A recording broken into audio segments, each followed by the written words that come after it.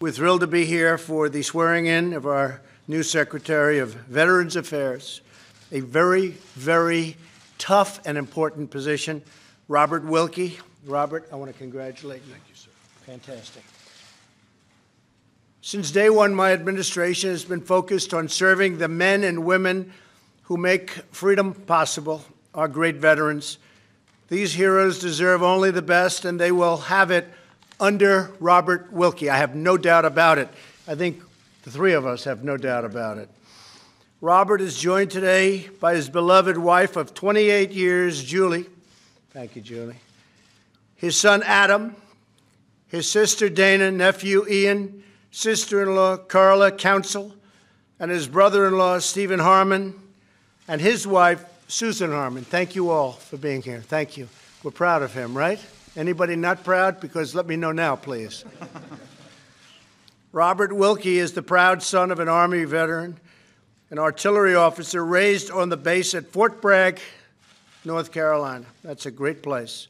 On his daily walk to high school with the woman who is now his wife, he passed by the Fayetteville VA hospital, which bore the inscription, "The price of freedom is visible here." Made a big impact. It was a price Robert saw firsthand through his own father, who was gravely injured in combat during the Vietnam War. Robert went on to serve as an officer in both the Air Force and the Navy, then as Assistant Secretary of Defense for Legislative Affairs and as Undersecretary of Defense for Personnel and Readiness. Robert also serves with distinction as Acting Secretary of Veterans Affairs, and General Mattis is here someplace. Where's General Mattis? He's the only one unhappy about this because I took him away from General Mattis, right? General Kelly, who, by the way, 1 year today, right, became Chief of Staff. General Kelly, John Kelly, in case anybody's never heard of him.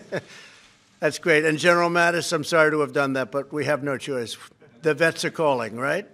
So thank you, General. As our new VA Secretary, I have absolute confidence that Robert will continue our historic progress on behalf of our nation's veterans. Last year, we passed the landmark VA Accountability Act. These two people, along with others, but these two people really led it along. And they gave us, which really gave us the authority for the first time to remove federal employees who mistreat our veterans, of which, unfortunately and incredibly, there were plenty. They're gone now. I also signed legislation allowing veterans to use their GI Bill education benefits at any point during their lifetimes. We established the promised White House VA hotline, which we have working right now.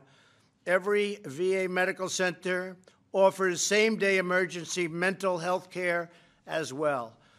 We've greatly expanded telehealth and walk-in clinics, and we are processing veterans' disability claims more quickly by far than ever before.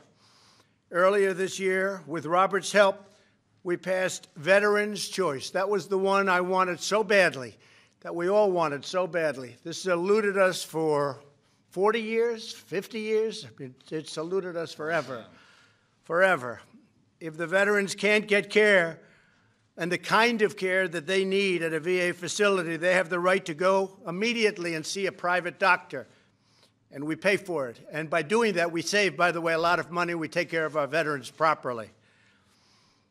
So between accountability and the VA choice, look, accountability, they said, was tough to get approved. 45 years they tried, they couldn't. VA choice, they actually said, was tougher, and we got them both. So I just want to thank you guys, and Robert, thanks for your help. No veteran should ever have to endure long waiting times for the care they have so richly earned. So that's where VA choice will come along. We will not rest until our veterans have the highest quality care anywhere on earth. Secretary Wilkie, I want to congratulate you and congratulate you strongly. You're an outstanding man. Also a great football player, which nobody knows, but we won't discuss that, right? He was a good, tough player. I know that you'll work night and day to fulfill our sacred duty to protect those who protect us. Our vets are very, very lucky, and we are very lucky to have them. So, Robert, I want to ask Vice President Pence to administer the oath. And this is something very dear to my heart and to all of our hearts. And you have to do a great job. We're just counting so many people. Hundreds of thousands of people are counting on you. It's a tough job, but a beautiful job. Congratulations. Congratulations very much. Thank you very much. Thank you.